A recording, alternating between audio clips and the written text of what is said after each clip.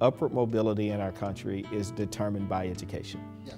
That I don't care who's president, who's in charge, it's still going to be determined by education. We're at a point in education that is as significant in terms of the change that's happening as the invention of the printing press, and I think you could argue it might even be more significant than that. 21st century learners are going to need to be, we need to be cultivating their social and emotional learning, particularly around themes of global education and multiculturalism and inclusion and diversity. It sets a path for a kid who may have no vision of the world to see things that are spectacular, that are life-changing, that may be altering their whole view of what they can do in life. That's what you're attempting to do. And everyone seems to agree, including the public when it's surveyed. So they are: 1, critical thinking,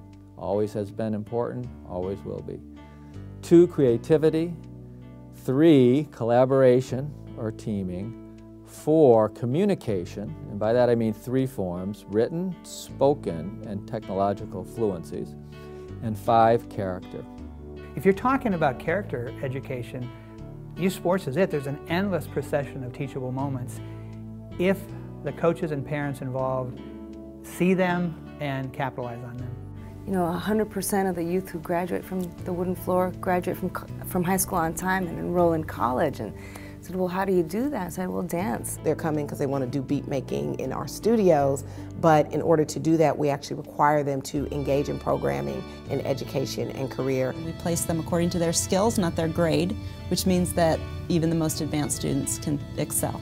The way young children develop their creative sides is through open-ended, child-centered play. So to give them power beyond that, to let them share it, to let them modify it, to let them use it to create other works and spin it out. As a result of this experience and this learning, they are better equipped to succeed in the world.